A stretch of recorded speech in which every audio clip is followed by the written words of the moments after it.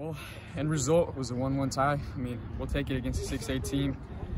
We started off slow, started off a bit sloppy, but as the game progressed, we picked it up as a team, moved some players around, some players stepped up, and it was just a good second half. And hopefully we can move on forward, and then the following teams we play how we did that second half the whole game, and we'll be good. So he made it easy. Everything he said was what I was going to say. We came out very flat that first half, and they were all over us for sure.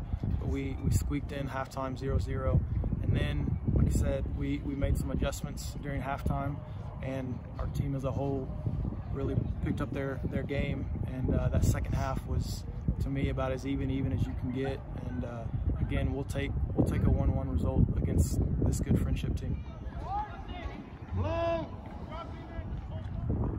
So the overall thoughts of the game was I'm very pleased. I think on a different night it's 5, 6, 7, 8, 1.